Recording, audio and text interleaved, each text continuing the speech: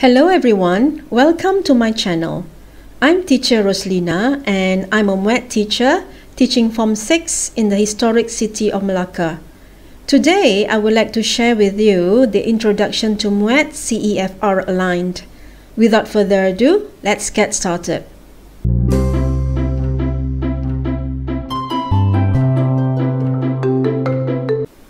So what is MUET? MUET stands for the Malaysian University English Test. This test, as the name suggests, is an English language test that is meant for use in university level. MUET is a must for those who plan to enter university for the first degree programs. This is a language proficiency test. Proficiency means the ability and the skill that you have for something. And in this case, the MUET test is going to measure your ability and your skill to use and to understand the language for the purpose of tertiary education. Meaning, it will test you on whether you are able to listen, speak, read and write in English in the context of higher education. You are required to have sat for MUET and have with you the MUET certificate during your application into the degree programs. This test is conducted by the Malaysian Examination Council MEC or the Majlis Peperiksaan Malaysia MPM in BM. You can find anything and everything that you need to know about MUET on the MEC portal. So do go and visit this portal. MUET has undergone some major changes recently. Starting from the year 2021, MUET will come in a new format for all papers. This new format is what is described as CEFR-Aligned, which means that the aggregated score for MUET will be in line with the CEFR global scale. The changes would affect the paper in all aspects, namely the paper format, the time allocation for each paper, the scoring for all papers, the band used for the test, and the descriptors of user for bands awarded. I have another video that will focus on this aspect of MUET being CEFR aligned, so do check it out. So what are the MUET objectives? Firstly, it is to measure the English language level of students who intend to pursue the first degrees in university. So, before you can apply for any course, you would need to be of a certain level of language proficiency. And the MUET test is here to help universities to decide on the readiness of students who apply for certain courses in the university. That is basically to help universities to decide whether you are ready as a student to apply for courses offered. There are obviously certain courses that demand you to have a high level of English proficiency. You would need to fulfill the requirement of having the level of language proficiency needed before you are admitted into a course. This level of English proficiency is going to be measured and presented by the band that you would have achieved for MUET. Another MUET objective is to measure the English language proficiency of adult learners who need to use English in the workplace.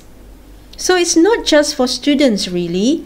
The test is also used for people who are already working, specifically working in the domain of education, and this would include teachers and lecturers, for example. So what are the papers that you will be sitting for in the MUET test? The MUET test consists of 4 components. They are paper 1, which is the listening paper, paper 2, the speaking paper, paper 3 reading, and paper 4 writing. So this is the language test that will test you on your 4 skills. You need to know that paper 2, which is the speaking paper, is going to be held earlier on before the other 3 papers. So the first paper you are going to be sitting for will be the speaking paper. You will need to refer to your examination slip to determine on which day you are asked to come for your speaking test. Once you are successfully registered for MUET, you can download the examination slip from the MEC portal by typing in your IC number.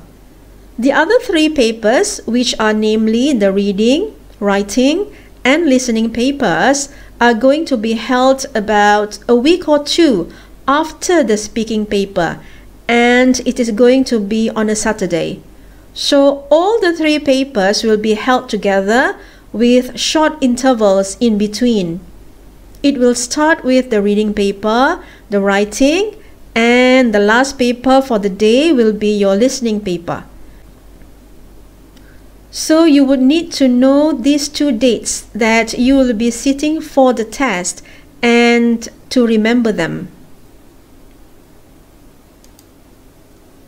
Regarding the scores and bands in MUET, the student's overall level of proficiency will be assessed using aggregated scores of 1 to 360 marks, 1 being the lowest mark, and the maximum mark for MUET that you can get is 360 marks.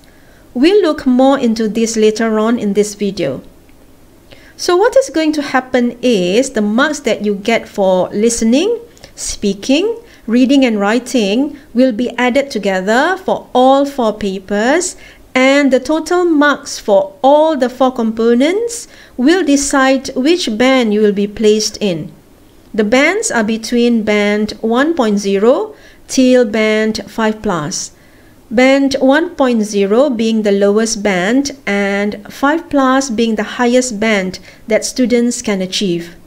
Students must complete all four papers for you to be able to get your MUET certificate. If, for instance, you fail to sit for one test, you will not get your MUET certificate. So when is MUET held? MUET is normally held 3 times a year. But during this not-so-normal situation with the pandemic going on, there have been some massive changes in the dates. There have been a lot of dates shifting and postponements of the tests happening. All these changes in the dates of the test could be found in the MEC portal. So as a teacher, I would like to advise you that once you have registered for MUET, you would need to visit this MEC portal often. This is so that you would not miss on the updates regarding the dates of the test. But like I said, on normal situation, MUET is held 3 times a year, and they are the MUET Session 1, Session 2, and Session 3. Session 1 would take place in March or April, Session 2 in June or July, and Session 3 will be in November. So how much is the MUET fee? The test fee differs for Malaysians and non-Malaysians. For Malaysians, the registration for MUET is going to cost 100 ringgit. The registration for non-Malaysians, on the other hand, is 350 ringgit. For the MUET on demand MOD, the registration fee is 250 ringgit for Malaysians and a whopping 550 ringgit for non-Malaysians. I will not talk about MUET on demand in this video, as there will be another video that focuses on this. So as you can see, MUET is not cheap. It's going to cost you a lot of money, and what I can advise you here is for you to make sure that you are really ready when sitting for the test. You need to perform the best that you can and get the highest band that you can achieve the first time you sit for MUET, and not to waste money on having to resit the test. One way you can achieve this is by watching videos like this to help you understand the papers better. And if this video is helping you in some way, then please click the like button and do subscribe to my channel, because it is going to help me create more videos to help you do well in MUET. Where can you buy the MEC PIN number? To register for MUET, you will first of all need a PIN number. You can buy the MEC PIN number these ways. First is you can walk into Bank Simpanan Nasional, BSN, and buy the PIN number at the counter. Or the second way is you can buy the MEC PIN number using the BSN ATM machine that you can find at the bank. But the easiest way is for you to buy your PIN number online. You will need to log on to mypay.com.my/web/mpm.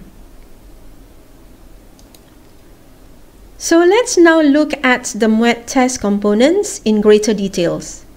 As we know by now that the MUET test is made up of 4 components, which are the listening, speaking, reading, and writing paper. On the left here are all the paper codes: 800/1 for listening, 800/2 for speaking, 800/3 for reading, and 800/4 for writing. The duration for the listening paper is 50 minutes. So it's going to be quite long as it's almost an hour. The speaking paper will take 30 minutes. So both part 1, which is the individual presentation, and part 2, the group discussion, will be done within this half an hour. The reading paper and the writing paper will both take 75 minutes each, which is 1 hour and 15 minutes. So this here on the right are the weighting of the papers. As you can see here, the paper has an equivalent weighting of 25%, meaning that all 4 papers have the same importance in the test. Let's now look at the MUET test scores. So these are the test scores for the listening, speaking, reading, and writing paper. The maximum score for all papers is 90 marks. So the maximum marks you can get for listening is 90 marks, speaking 90 marks, reading 90 marks, and writing 90 marks. So what will happen is that the marks that you get for all 4 components will be added up to a total that is over 360 marks, which is the maximum marks for MUET. This total is going to determine the band achieved. Looking at these 4 components, which components do you think that you can score in? You must have a skill that you can shine in. There are certain people that I believe are stronger in certain skills. For instance, if you think you can do very well in the listening paper, then make sure you can get very high marks for the paper. And if you think that your strength is in writing and that you can write very good essays, then do focus on this and make sure that you get a very high score for this paper.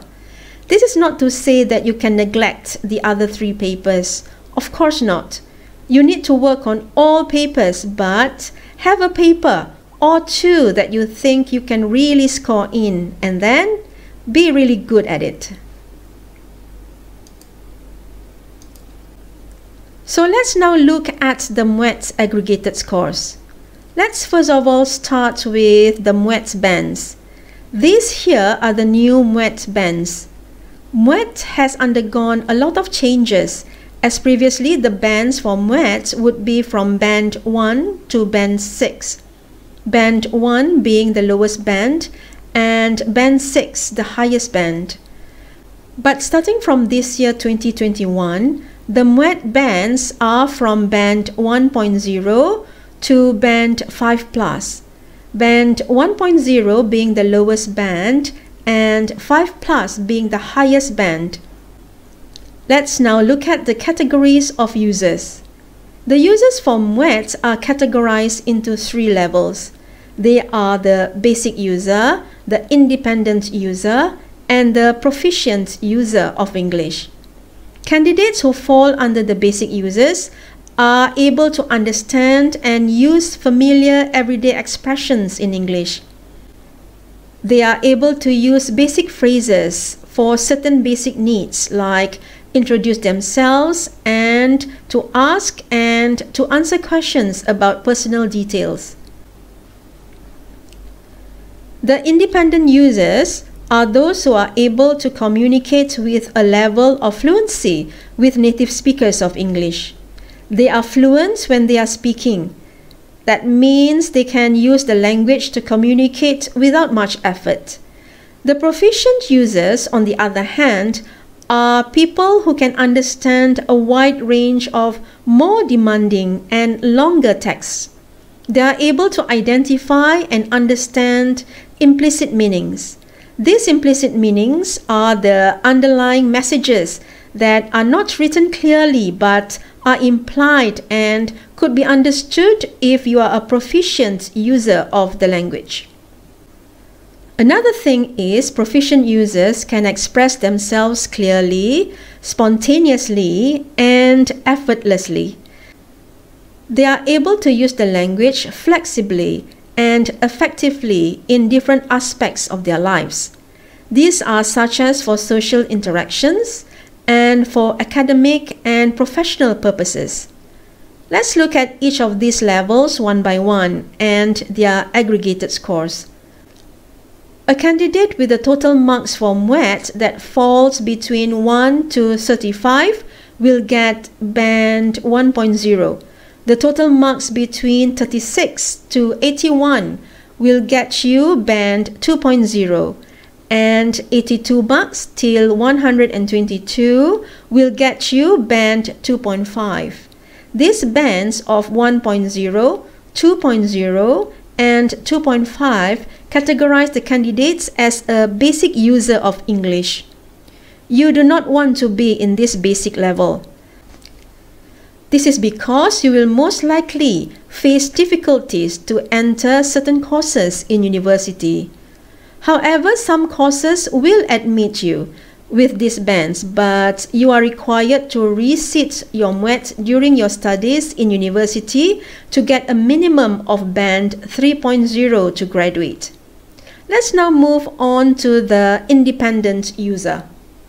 The candidate with a score of 123 marks to 163 will get band 3.0. The marks between 164 to 210 will get you band 3.5. The marks between 211 and 257 will get you band 4.0, and the marks between 258 to 293 will get you band 4.5. These bands of 3.0, 3.5, 4.0 and 4.5 are the bands that you will need to aim for. Most courses in university will easily admit you with these bands as an independent user.